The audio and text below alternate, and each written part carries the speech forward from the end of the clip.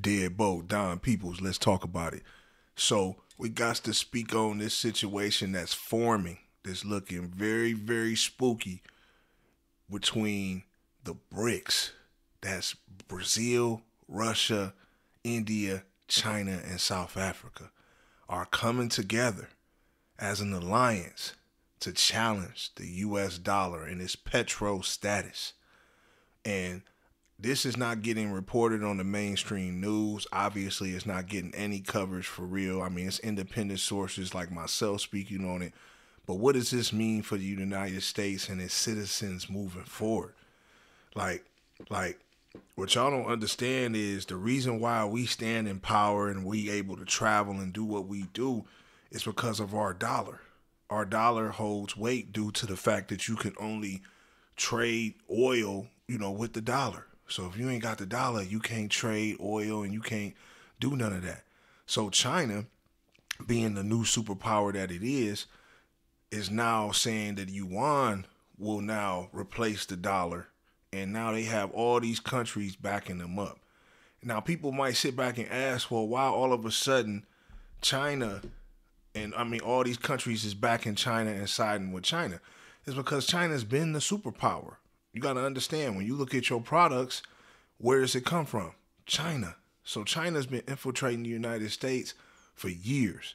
And now they're in position to make their power move. By getting all these countries together, China having a 1,000,000+ man army, Russia having a, damn near about the same.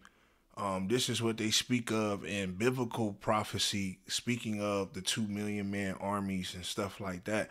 Because now you got all the other world superpowers all coming together to get on the bully. And the first step is to devalue our currency and turn us into a third world nation. So if you want to see the United States like Dominican Republic, like Haiti, like Cuba, any of these places, wait until the dollar loses its value where you can't go buy anything with it. And this is where our government has put us at.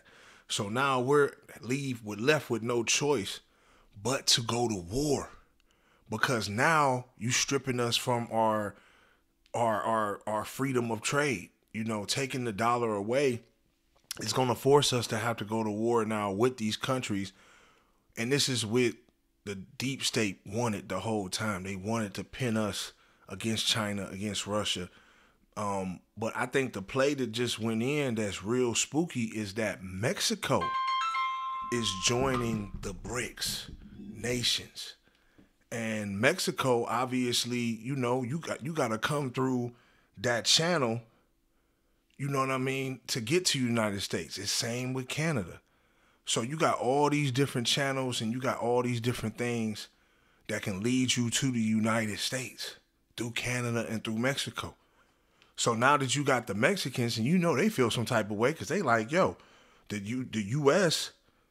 took our land. Like, you got to remember, Texas, California, Nevada, Arizona, Utah, Montana, all these places used to belong to Mexico.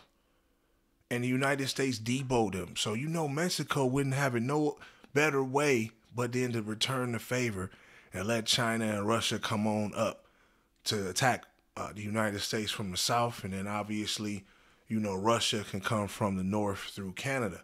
Because everybody is now tied to the United States. Everybody now they see the opportunity to now strike and conquer the giant. Now, this leaves us in a very spooky situation because us as African so-called Americans, which we're not, we're Native Americans to this land, what do? Do we fight for the old regime to keep them in power when we couldn't even get reparations? They've enslaved us here, have put, drugs in our communities, poison our food, our water. Do we want to keep these people in place? And if we decide to turn on our government, what will the new regime do with us? Will they give us back our land, or will they enslave us? Look how China does their people as the leader of this new Brics nation. Like, China is the worst environment. I would never want to live in China. So us as melanated people, we have no choice but to fight for the existing regime because This one is the one that at least we have a little bit of freedom and democracy. Even though they're planning and destroying us every chance they get, we still have the illusion of freedom. With China, I think we going back in cages if they had it their way, because they don't like blacks, Muslims, or anything. And even though China is now brokering world peace and bringing, Shiite Muslims and Sunni Muslims together, never has been done before. So they're breaking records in the Middle East when it comes to bringing people together, all about the money. 'Cause China just sees you as a customer, and they know that they're the leader in this new regime that's about to come afold. But it's real spooky because we're going to see the dollar collapse, I believe, this year. And you think inflation is bad now, it's going to go through the roof. That's the next step. And we're going to be stuck in a situation to where we're going to have to fight for something that we don't believe in and we don't love, because the whole world is against us. Nobody likes the nigga, and especially what we've been turned into. The world outside of America looks at us as, already know, the capital F, the capital G. I can't say the words, but you know what I'm talking about. They don't respect us. They don't respect our military. So now they see us as weaker as we ever been, and now they're going to plot to attack us. And I just want to know what people plan on doing, because nobody wants to talk about it. We're distracted with Donald Trump about to get arrested and all this other crap. But nobody's talking about the American dollar just got its fate sealed with this new agreement. And, if Saudi Arabia comes in, I think it's really just going to be checkmate. And there's not going to be nothing we can do but to drop nukes and just like any other fallen nation. We're going to go out for ours, but it ain't ours to even go out for. So, I just want to know, man, what y'all think we should do, man. I want y'all to get in the comment box, man.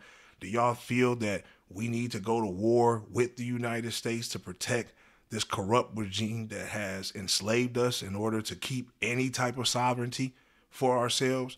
Or do you feel we need to side with the Brics when they do come, because this new war will be fought on American soil?